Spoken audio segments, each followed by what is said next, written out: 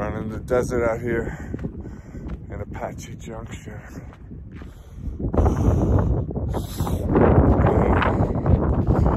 It's wild, but it's true that I miss New York. Running now, thinking about the runs there, how different that was. Seeing people, for instance. I did see one guy on a mountain bike, but you know, life isn't forever, and it's like I want to see as much of the world as I can and experience as much of it as I can. You know, it's like this is the experience now, but what's a trip is having like a 25-year New York City life and thinking about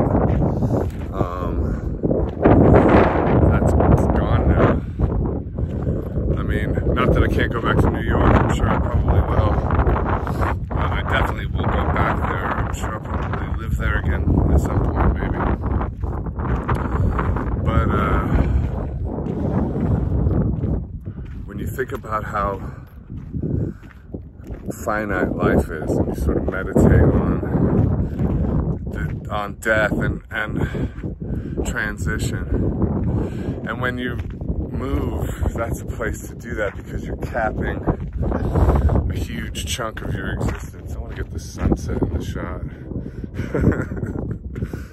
You know, it's like all those memories, all those events, all those dull nights watching Netflix, all those drunks, all those drugs, all those sobrieties, all those meetings, all those relationships, gone, you know, and you carry them with you in your heart.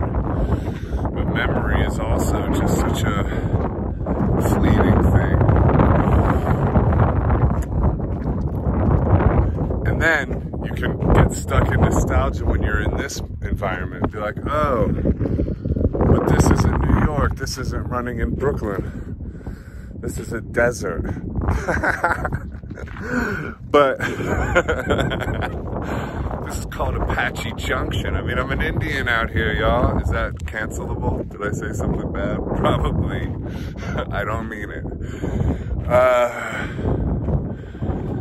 No, but I mean, it's celebration of the warrior spirit is the heart of what I was just saying there, with 110,000,000% respect to all Native Americans. It's called Apache Junction. I didn't name it that, and this is Indian land, or you know, once was. Anyway, moving on. The shadow, and your shadow follows you around everywhere. The shadow of a guy filming himself with an iPhone. That's an embarrassing shadow, but it's a shadow nonetheless. Anyway, so what I was trying to say is then this will be a vehicle for nostalgia in the future. It'll be like, remember when I was out in the desert, running around in the desert? Remember that? That's no more. That'll never be again. Sorry about the wind. Check this out when you run.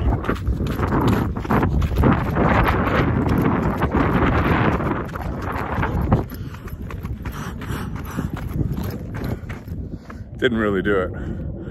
I was expecting big plumes of smoke and sand. Not smoke, but sand. This is probably gonna be terrible audio-wise. Anyway, if it's bad audio, I'm sorry. Point being is, live in the moment and enjoy every moment of your life, and remember how valuable all the moments are, because they're here today, gone tomorrow. I honestly been doing a lot of work today, and I rode by ran by this. Happy birthday, make a wish, surprise, celebrate. You might think that's just litter left out here in the middle of the desert for some strange birthday party that I wasn't invited to. I think of it as a message from the universe telling me I'm going in the right direction. And happy birth of this new day. What do you reckon they're doing with this stuff? I think they're blowing stuff up or shooting stuff up. I don't know what that is. Anyway, I guess that's about that.